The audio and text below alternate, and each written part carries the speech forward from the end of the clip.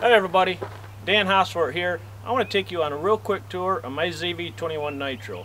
Being a multi-species angler like myself, I got to have a boat and a system on the boat that's very versatile and can be transformed from one rod positioning system over to another one.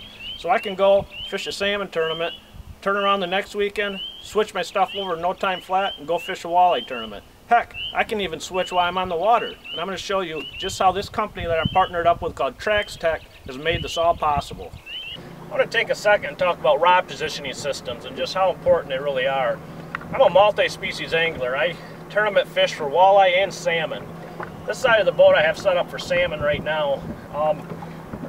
Is why I like the tubes for salmon is they're very strong and they can take a lot of abuse. When the salmon hits it really hard, you don't have to worry about anything being broke, or there's no way you're going to hurt this aluminum tube.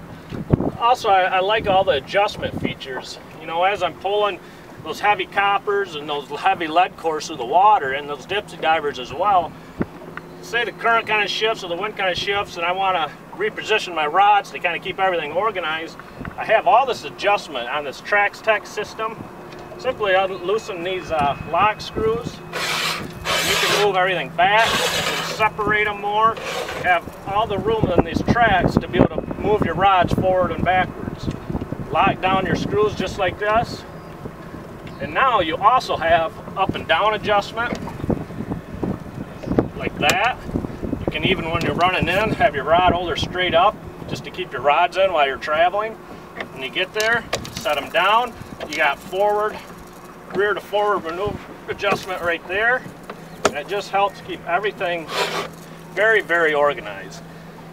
You don't want any tangles. You want to reduce all the possibilities of getting gear tangled up. Having a really good rod positioning system is going to help you immensely. And that's where Traxstech has got it figured out. Alright guys, here's my walleye setup now. We just talked about the salmon. Now I'm going to talk about the walleye setup a little bit. The biggest difference in the walleye setup is I like a cradle rod holder versus the tube, just for when I'm live bait rigging and I'm doing a situation with walleye fishing where I have to set the hook immediately. That's what the cradle gives you right there. Unfortunately, if you're in a tube and you get bit and you go to grab it, you got to come out of the tube and then set the hook, and it just gives the fish too much time to drop the bait. So there is differences from walleye to salmon. The biggest advantage we have here is the lifts, the extensions. For walleye fishing, there's a lot of times we're trolling and we're fishing a spot on a spot.